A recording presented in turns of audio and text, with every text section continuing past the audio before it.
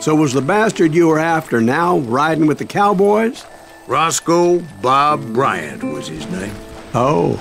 But no, this time it was a different bastard I was after. The aforementioned Mr. Ringo. I came upon them robbing a stagecoach, which wasn't surprising, being they were such murderous thieves and bastards. The bandits wore red scarves, so I knew they worked for the old man. Over there! There! I did my best to help those poor passengers.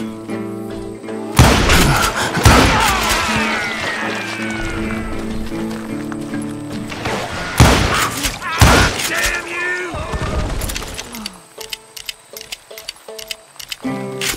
You can't hide forever.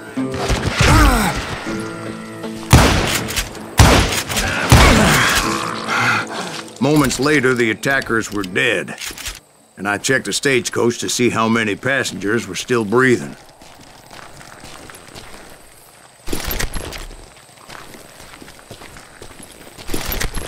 None. It was then I wondered if the rocks weren't hiding more bandits. Was that all of them? Or did I just hit the rear guard? I quickly got my answer. They attacked from on high like Apaches often did. They would appear in great numbers from above and rain down lead on their hapless enemies' heads, making use of the high ground and whatever else they had. Yep, the Apaches always appeared out of nowhere, and there never seemed to be an end to them. Hold on, were you attacked by Apaches? What happened to the cowboys? Did I say they were Apaches? I said Clanton's cowboys attacked me Apache style. I was in a pitched battle, but I was holding my own against an overwhelming enemy force.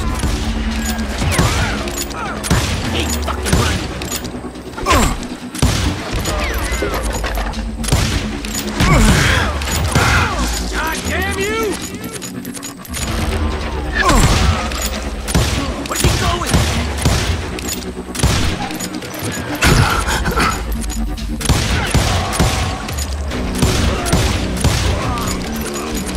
See, at the time, I was still pretty green, but often blunder into regrettable situations. But I just kept shooting at anything I could see up in those damn rocks. I didn't see Ringo, but I knew he was the cowboys. He and Roscoe Bob had done me a dreadful wrong, and I was determined to have my revenge. But to get to Ringo, I knew I'd have to fight my way past these other assholes first. Unfortunately, I was running out of ammo.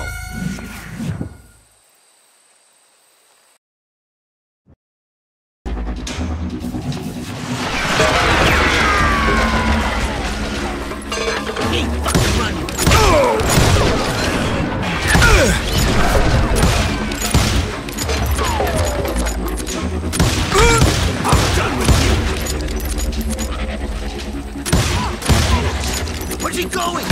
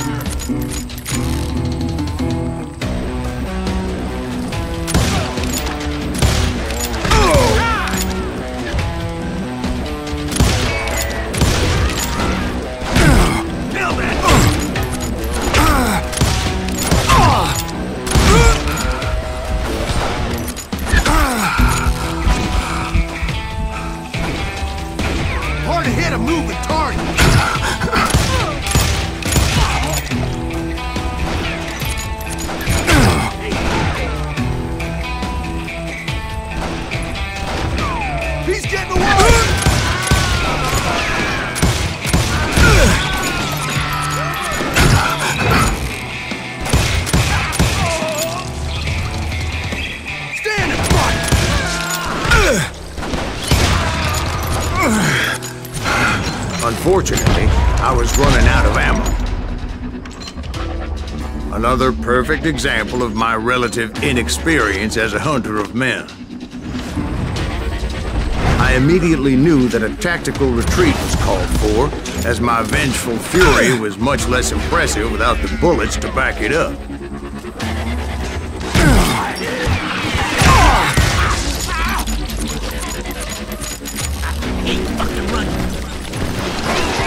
Finally, they managed to corner me.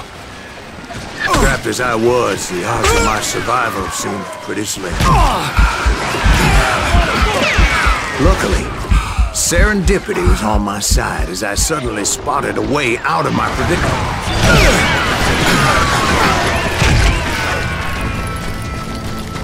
Where's he going? I ran ahead as if the devil himself was after me. Bullets were whizzing by my ears, but I wasn't about to roll over and die.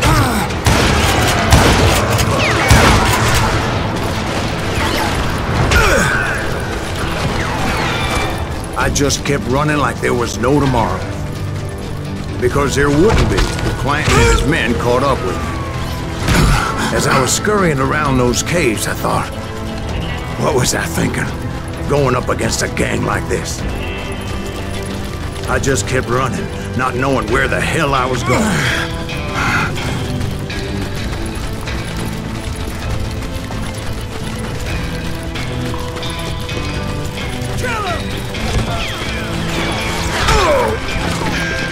And that's when something miraculous happened. Like manna from heaven, I found the desiccated remains of what looked like an Apache warrior.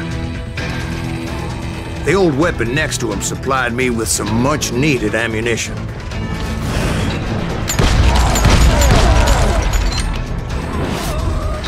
Bat Masterson once told me it was more important to be lucky than good, and he would know.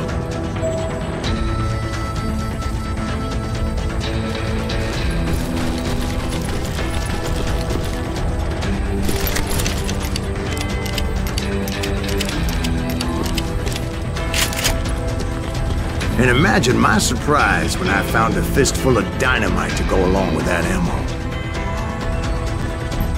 That stroke of good fortune evened the odds and bolstered my confidence. It was time to turn the table. Time for the prey to become the predator. Time for the hunted to become the hunter. All right, Jesus, we get it. They were right where you wanted them. That's right, Jack.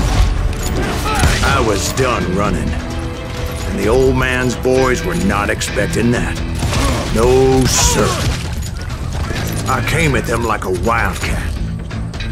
My fury knew no bounds. Kill him!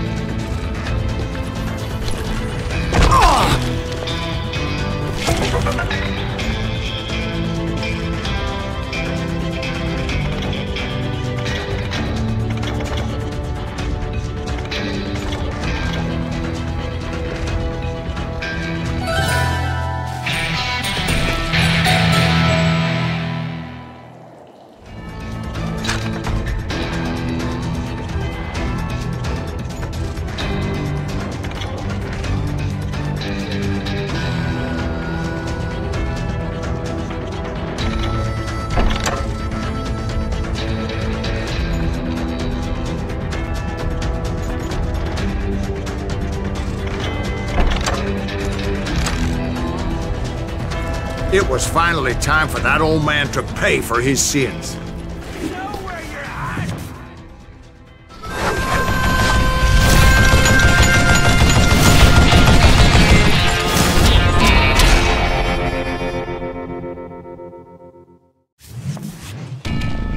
I yelled out at the top of my lungs, "Clanton, I'm coming for you!" A little stealth might have made more sense, to be perfectly honest.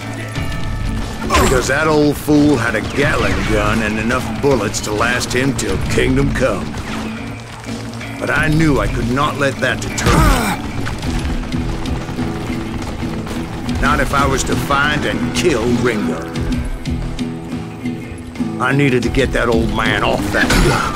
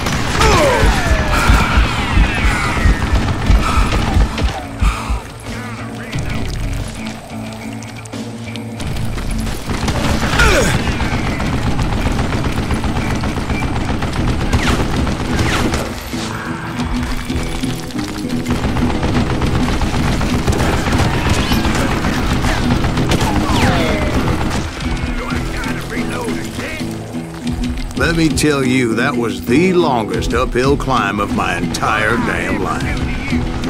Well, one of the longest. There was that one time I was pursuing Frank James, Jesse James' brother. Jesse James? Perhaps we could talk about that one later. Now, where was I? Right. I had old man Clanton in my sights.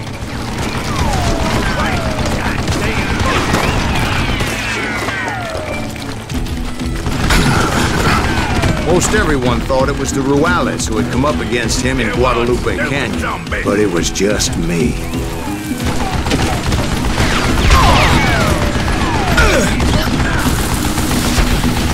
Son of a bitch! Where'd you get?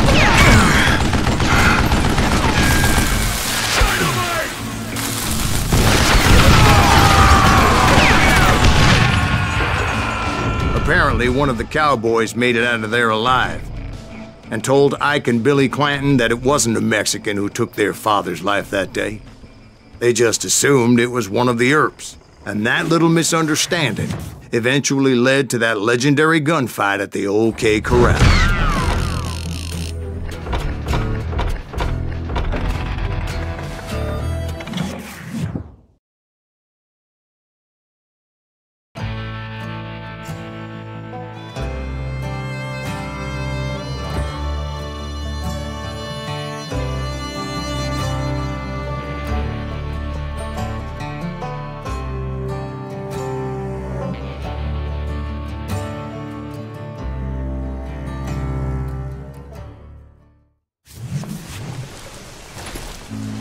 A few weeks after that dust-up at the OK Corral, I was still after Johnny Ringo.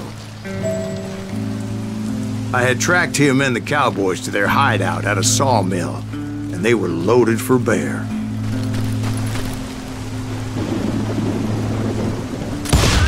So, what exactly did Johnny Ringo do to piss you off? Well, him and that other bastard. Roscoe Bob Bryant? Yep. They both deserve to die, and I promise I'll tell you why. But first I need to tell you about the cowboys' new boss, Curly Bill Brocious. Earp's coming! Get ready, boys.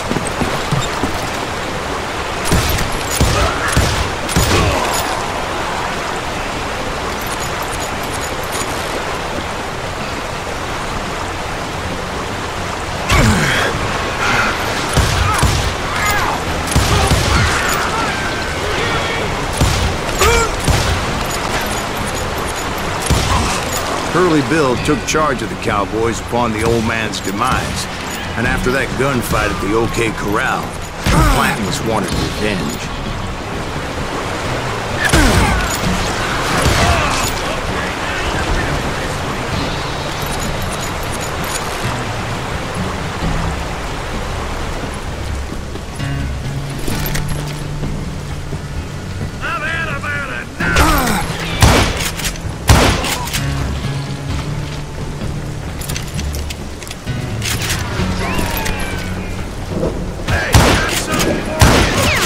So they murdered Morgan Earp and grievously wounded his older brother, Virgil.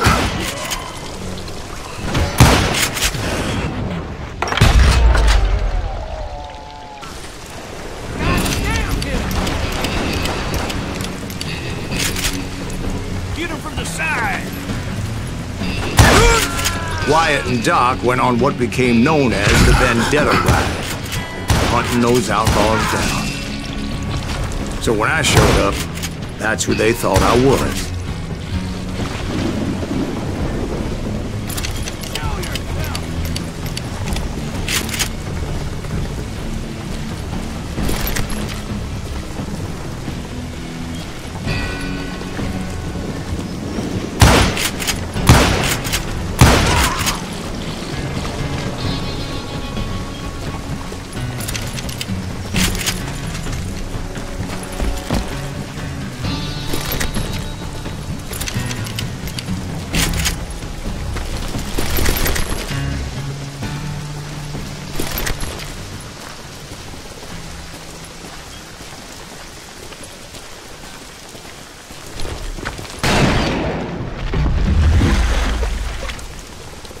There were killers around every corner, all wearing red bandanas.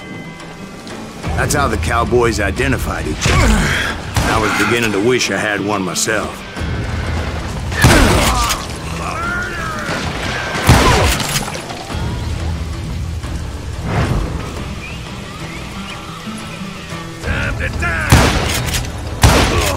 But I wasn't about to let Ringo walk away unscathed.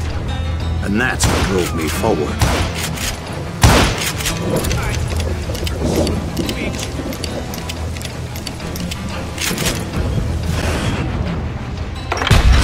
They say that Ringo was infernally fast. I hardly saw anyone faster, boy. Certainly not Wyatt Earp. That man was all hat and no cap.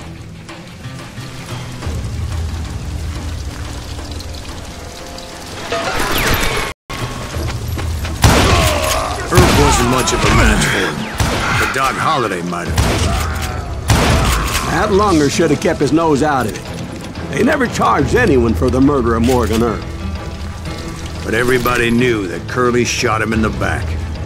That was common knowledge. Yeah, maybe so. But Ringo had nothing to do with it. He was just being loyal to a friend. Is that what you call it? Being loyal? Well, to get to that loyal friend, I had to pass by some buzzsaws as big as a man.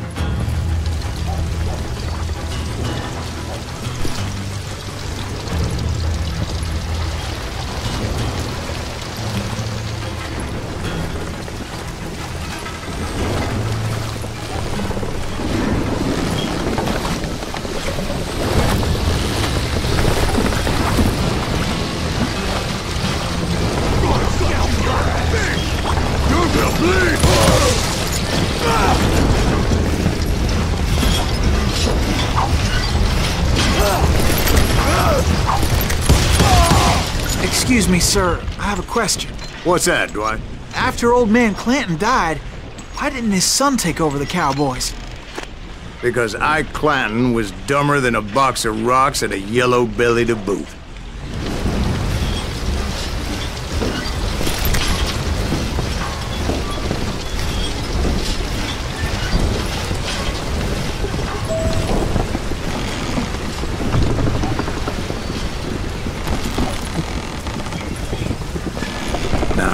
Where was I? Taking down the entire cowboy gang single-handed. Indeed I was, Jack.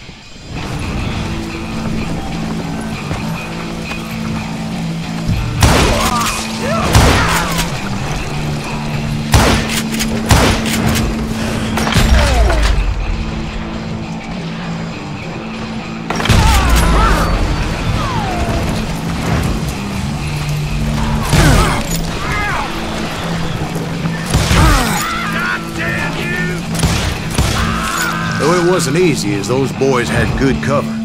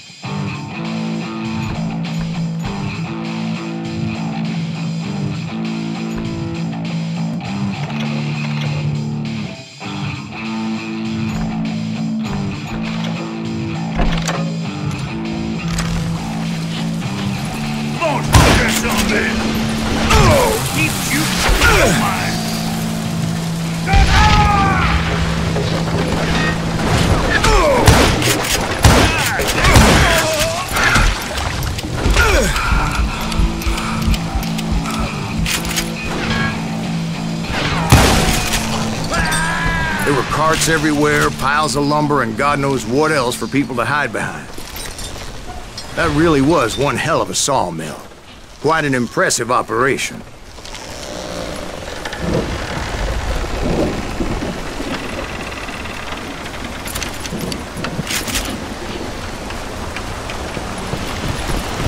And where was Curly Bill? Did you see him?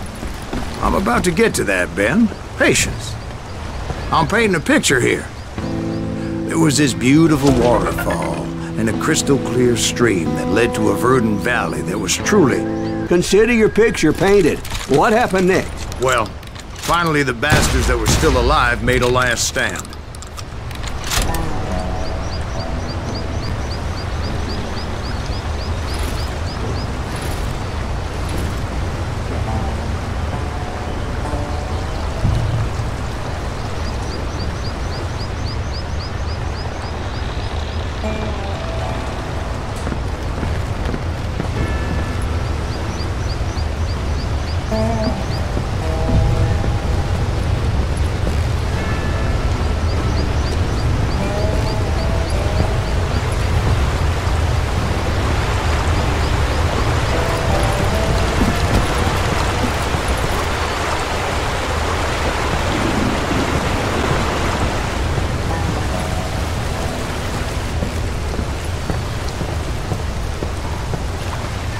Curly Bill, Johnny Ringo, and his compadres took off into the lumber yard, and I followed after.